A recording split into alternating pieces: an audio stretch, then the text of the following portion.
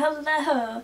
Welcome to my craft room. My name is Deanna Gonzalez and I just wanted to show you something rather simple today, but something that I think will look really great on the Thanksgiving table. So I went ahead and I didn't use stamps this time. I only did glue and paper and my silhouette machine. So I went ahead and found this really cute pumpkin on the Silhouette store, and I wanted to show you what it looks like. I used I don't know if you can tell exactly, but it's two shades of oranges, just very slightly different. This is a little bit lighter, this is a little bit darker, but I went ahead and did that, and then put these cute little, these actually come with the basket that I did that went with the tree, these little leaves, and I just cut a couple sizes and then stuck a big fat brad in the middle to hold the branches, the little leaves, and just bent them up a little bit. But I wanted to show you also what it would look like using beautiful papers, and I went ahead and used the Close to My Heart. They have a beautiful autumn paper pack, and I went ahead and used that.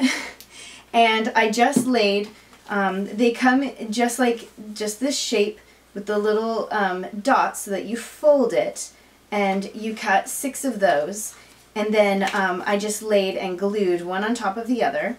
So to finish it, I'm just going to go ahead and all I did was basically kind of, let me see if I can get my glue flowing.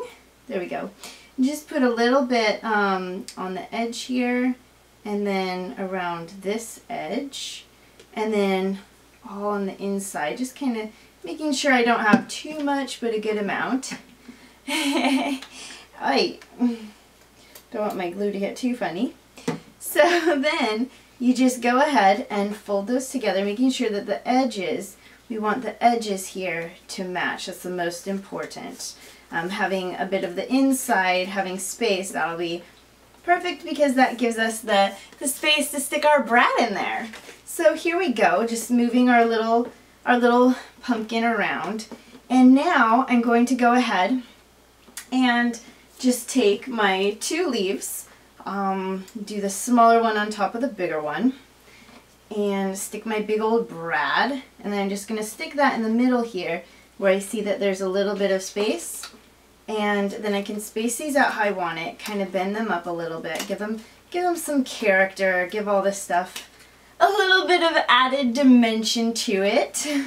But you can always roll them, do whatever, but whoops, and there goes my brad.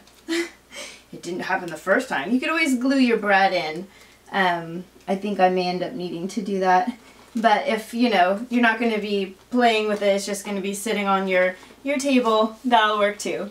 So that way you can see the difference between one with like lots of colors and then one just with all like pretty much the same pumpkin kind of color. But I think these will be really elegant and decorative for the table, for a side, you know, buffet table, you know, whatever you have. I think these are really cute and fun. So I hope you think these are adorable too. I love them.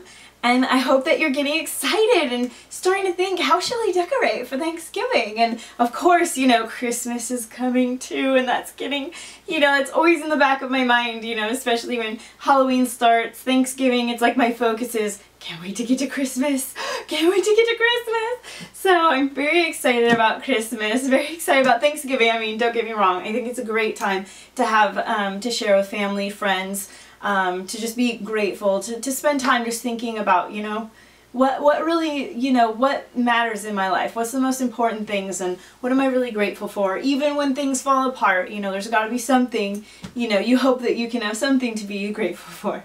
So anyway, thank you for joining me on this simple little tutorial, just showing you kind of, you know, something I found and like doing. It's fun, right? I love crafting. I hope you do too. So thank you for joining me. I hope you'll come back. I hope you'll visit my blog and see what else I have on there.